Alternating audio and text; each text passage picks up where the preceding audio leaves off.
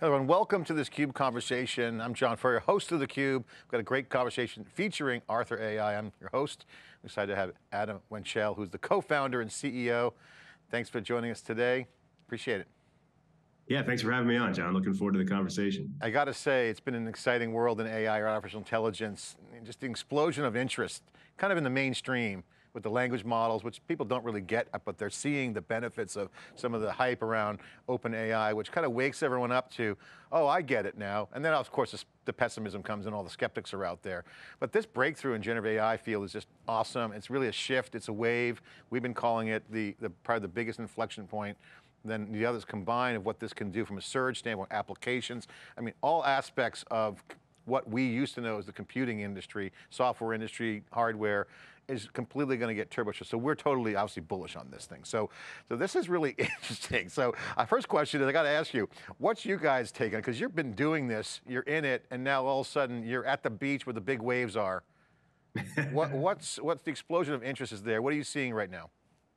Yeah, I mean, it's amazing, for starters, I've been in AI for over 20 years, and just seeing this amount of excitement and the growth, and like you said, the inflection point we've hit in the last 6 months has just been amazing. And what we're seeing is people are getting applications into production using LLMs. I mean, really all this excitement just started a few months ago, right, with ChatGPT and other breakthroughs, and the amount of activity and the amount of new systems that we're seeing hitting production already so soon after that is just unlike anything we've ever seen. So it's pretty awesome. And these language models are they can be applied in so many different business contexts, and that it's just the amount of value that's being created is again unprecedented. Yeah, compared to anything. Adam, you've been in this for a while, so it's an interesting point you bring up, and this is a good point. I was talking with my friend John Markoff, former New York Times journalist, and he were talking about, there's been a lot of work been done on ethics, so it's not like it's new. It's there's a lot of stuff that's been baking over many, many years, and decades. So now now everyone wakes up and sees it. So I think that is a key point. I want to get into some of your observations. But before we get into it, I want you to explain for the folks watching, just so we can kind of get a definition on the record. What's an LLM? What's a foundational model? And what's generative AI? Can you just quickly explain the three things there? Yeah, absolutely. So an LLM, or a large language model, is just a large, as the name would imply, a large language model that's been trained on a huge amount of data, typically pulled from the internet. And it's a general purpose language model that can be built on top of for all sorts of different things. That includes traditional NLP tasks like document classification and sentiment understanding.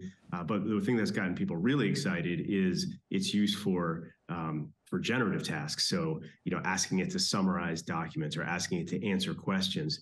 And these aren't new techniques. They've been around for a while. But what's changed is just this new class of models that's based on new architectures. They're just so much more capable that they've gone from sort of science projects to something that's actually incredibly useful in the real world. And there's a number of companies that are making them accessible to everyone so that you can build on top of them. So that's the other big thing is, this kind of access to these models that can power generative tasks has been democratized, in the last few months, and it's just opening up all these new possibilities. And then the third one you mentioned, foundation models, is sort of a broader term for for the category that includes LLMs, but it's not just language models that are included. So we've actually seen this for a while in the computer vision world. So people have been building on top of computer vision models, pre-trained computer vision models for a while for image classification, object detection. That's something we've had customers doing since for 3 or 4 years already. And so like you said, there are antecedents to everything that's happened. It's not entirely new, but it does feel like a step change. Yeah, I did ask ChatGPT to give me a riveting introduction to you, and it gave me an interesting read. If we have time, I'll read it. It's fun. You get a kick out of it.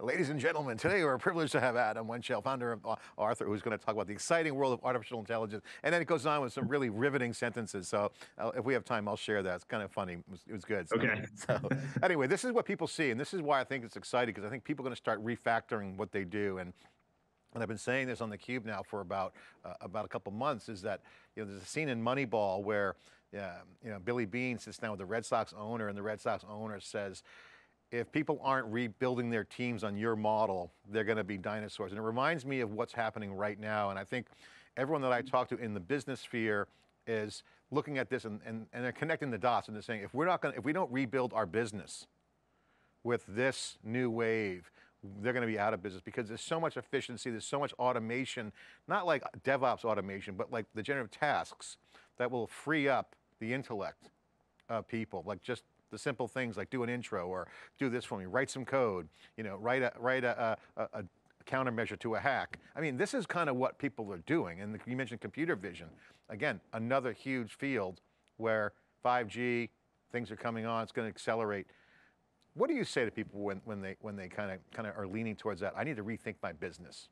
Yeah, it's 100% accurate. And what's been amazing to watch the last few months is the speed at which and the urgency that companies like Microsoft and Google or others are actually racing to do that rethinking of their business. And those teams, those companies which are large and haven't always been the fastest moving companies are working around the clock. And the pace at which they're rolling out LLMs across their suite of products is just phenomenal to watch. And it's not just the large tech companies as well. I mean, we're seeing the number of startups, like we have every week a couple of new startups get in touch with us for help with their LLMs, and there's just a huge amount of venture capital flowing into it right now because everyone realizes the opportunities for transforming like legal and healthcare and content creation and all these different areas is just wide open. And so there's a massive gold rush going on right now, which is amazing. And the cloud scale, obviously horizontal scalability of the cloud brings us to another level. We've been seeing data infrastructure since the Hadoop days where big data was coined. Now you're seeing this kind of take fruit. Now you have vertical specialization where data shines, large language models, all set up perfectly for kind of this piece. And as you mentioned, you've been doing it for a long time. Let's take a step back, and I want to get into how you started the company, what drove you to start it, because as an entrepreneur, you probably saw this opportunity before other people, like, hey, this is finally it, it's here. Can you share the origination story of what you guys came up with, how you started it, what was the motivation, and take us through that origination story? Yeah, absolutely. So as I mentioned, I've been doing AI for many years. I started my career at DARPA, but it wasn't really until 2015, 2016, when my previous company was acquired by Capital One, that I started working there. And shortly after I joined, I was asked to start their AI team and scale it up. And for the first time, I was actually doing it, had production models, that we were working with that was at scale, right? And so there was hundreds of millions of dollars of business revenue and certainly a big group of customers who were impacted by the way these models acted. And so it got me hyper aware of these issues of when you get models into production, so I think people who are earlier in their AI maturity look at that as a finish line, but it's really just the beginning. And there's this constant drive to make them better, make sure they're not degrading, make sure you can explain what they're doing, if they're impacting people, making sure they're not biased.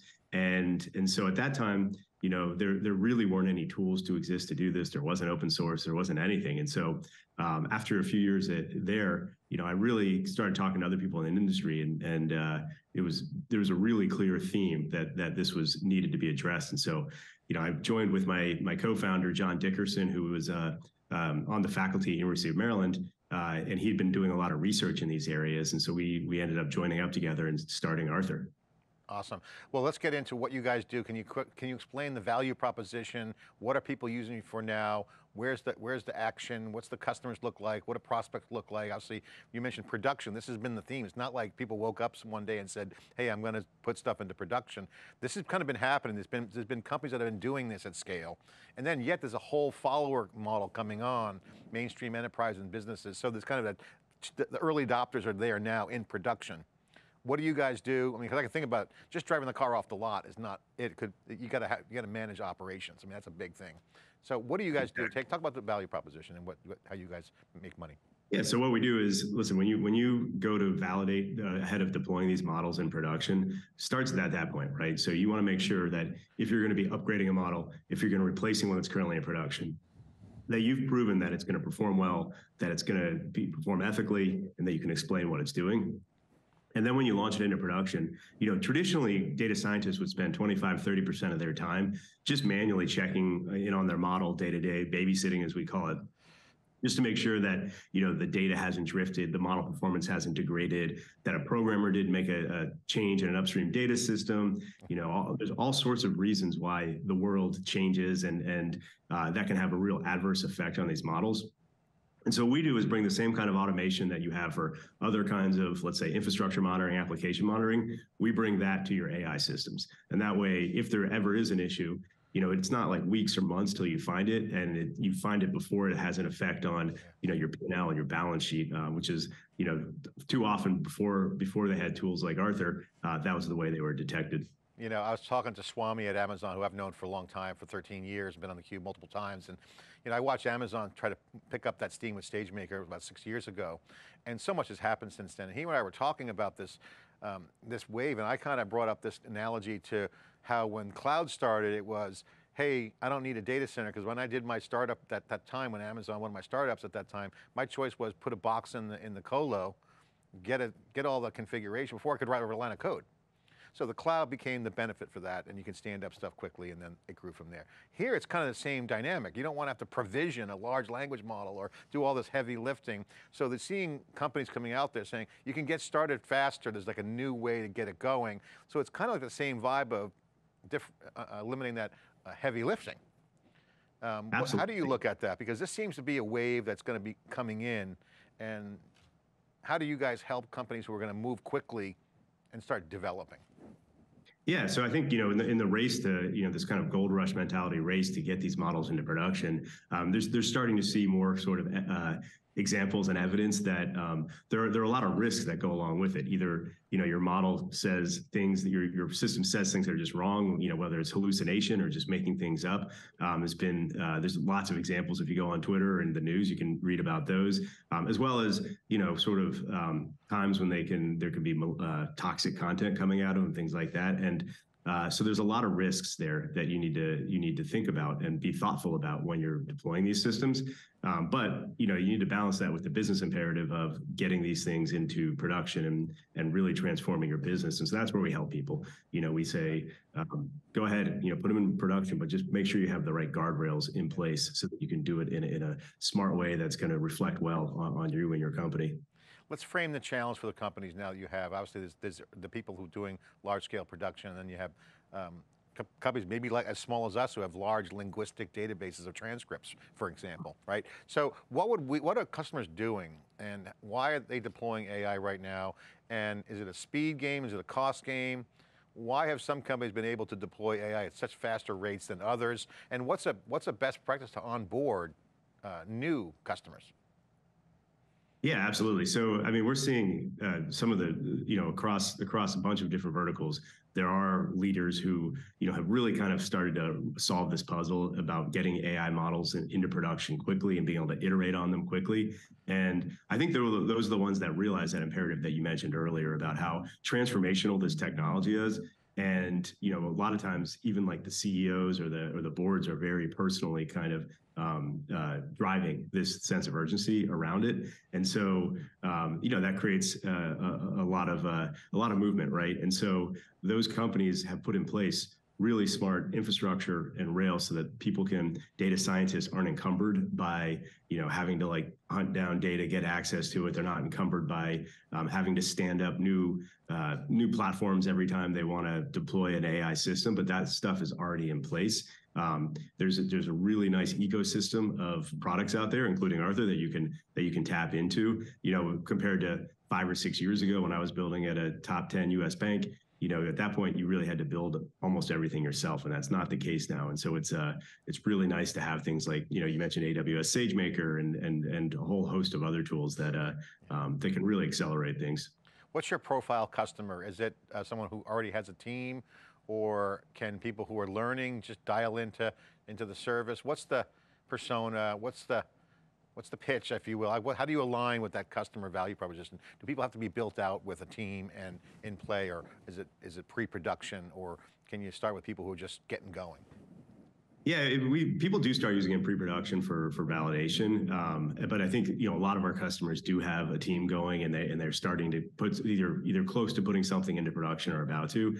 It's everything from large enterprises that have really sort of complicated they have dozens of models running all over, doing all sorts of use cases, to tech startups that are, very focused on a single problem, but that's like the lifeblood of the company. And so they need to guarantee that it works well. And, we make it really easy to get started, especially if you're using one of the common model development platforms. You can just kind of turnkey, get going, and make sure that you have a nice feedback loop. So that when your models are out there, it's pointing out, areas where it's performing well, areas where it's performing less well, giving you that feedback so that you can make improvements, whether it's in training data or featurization work or algorithm selection. There's a number of, depending on the symptoms, there's a number of things you can do to increase performance over time, and we help guide people on that journey.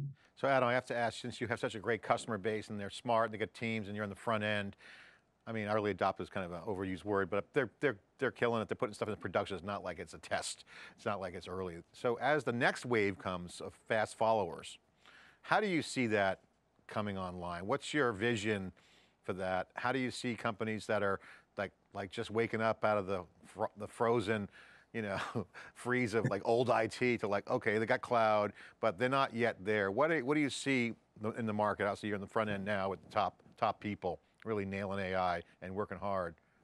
I think a lot of these tools are becoming, every year they get easier and more accessible, easier to use. And so, even for that kind of like, as the market broadens, it takes less and less of a lift to put these systems in place.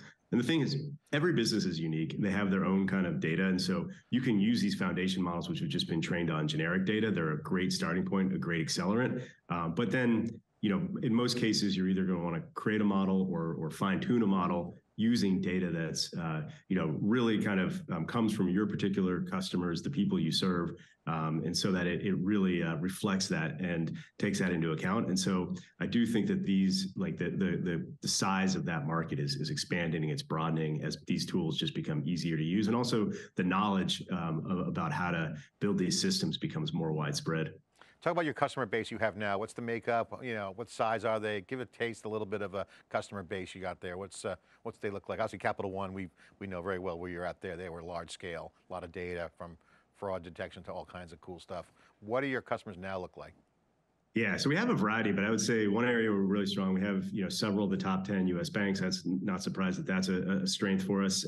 But we also have Fortune 100 customers in healthcare, in manufacturing, in retail, in semiconductor and electronics. So it's what we find is like in any sort of these major verticals, there's typically 1, 2, 3 kind of companies that are really leading the charge and are the ones that in our opinion, those are the ones that for the next multiple decades are going to be the leaders, the ones that really kind of lead the charge on this AI transformation. And so we're very fortunate to be working with some of those. Yeah. And then we have a number of startups as well who we love working with just because they're really pushing the boundaries technologically. And so they provide great feedback and make sure that, we're continuing to innovate and staying abreast of everything that's going on. These early markets, even when the hyperscalers were coming online, they had to build everything themselves. That's they're like the alphas out there building it. This is going to be a big wave again as that fast follower comes in. And so when you look at the scale, what advice would you give folks out there right now who want to tee it up? And what's your secret sauce that will help them get there? Yeah, I think that the secret to teeing it up is just dive in and start. I think these are there's not really a secret. I think it's amazing how accessible these are. I mean, there's all sorts of ways to access LLMs, either via API access or downloadable in some cases. And so go ahead and get started. And then our secret sauce really is the way that we provide that performance analysis of what's going on, right? So we can tell you in a very actionable way, like, hey, here's where your model is doing good things. Here's where it's doing bad things. Yeah. Here's something you want to take a look at. Here are some potential remedies for it.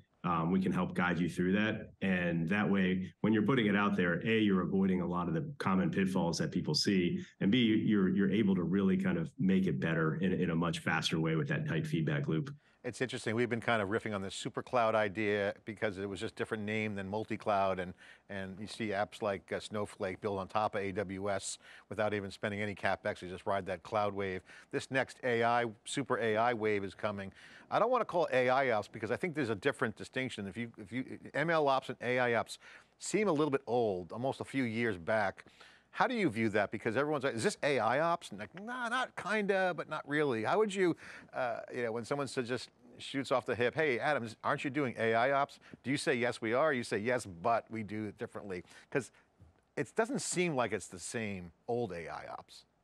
Yeah, what's it's a your good reaction question. to that? AI ops has been a term that was co-opted for other things, and ML ops also has, people have used it for different meanings. So I like the term of just AI infrastructure. I think it kind of like describes it really well and succinctly.